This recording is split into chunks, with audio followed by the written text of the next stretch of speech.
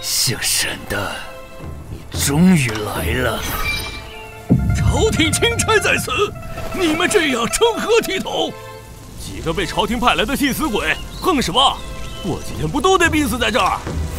你们几个老幼病残，装什么有责任心？这天下又不是你家的。事儿是朝廷的，命是自己的，不想死也赶紧逃吧！谁说天下不是我家的？天下是你家的，你该不会要说自己是皇子吧？你要是皇子，那瘸子该不会就是宰相吧？老头是神医，病老鬼是护国天师。当我们傻子？一区重地，朝廷怎么可能派这么重要的人来送死？兄弟，你这乌鸦嘴太厉害了，当衙役屈才了吧？改天算命去吧。病老鬼，你说啥呢？荒唐！你们是当真不知道我们是谁？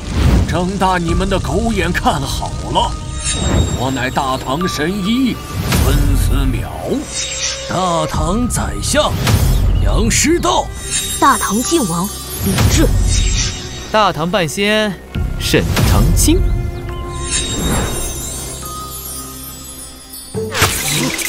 朝廷真派你们来一区？我的亲娘啊，都被我说中了！完了，刚才我们说那些话不会被杀头吧？下官有眼不识泰山，恳请几位钦差恕罪。小的知错了，大人们饶命啊！府衙众人，许你们戴罪立功，随我进大唐议事，我来布置防疫事宜。是。我去测试治疗瘟疫的药方。我带人去街上安抚百姓，稳住局势。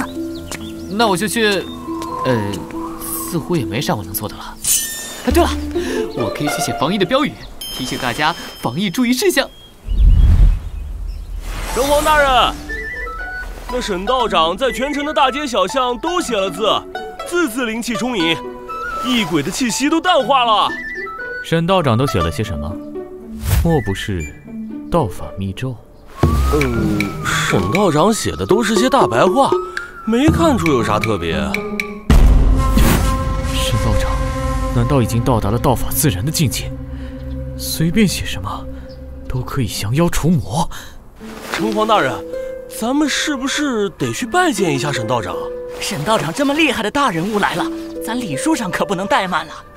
有道理，但咱们不了解沈道长，万一有所冒犯就不合适了。我们奉真君之命前来太原府勾魂。黑白无常两位大人神通广大，他们肯定了解沈道长，不如向他们打探打探。二位大人，京城来了位沈长青，不知二位大人……怎么被沈长青打败的事情都传到这里了？人是好事不出门，坏事传千里，咱们可不能折了面子。我们输给沈道这事儿原因很复杂，里面很多隐情，不是你以为的那样。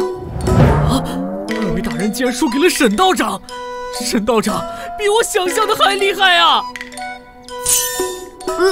看样子他不知道这事儿，怎么反倒自己揭短了？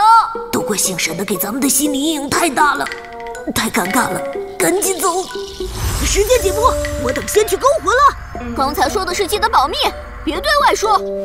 两位大人今天怎么来去匆匆的？往常不都要留下吃饭吗？沈道长这么厉害，太原府有救了，我得赶紧去拜见沈道长。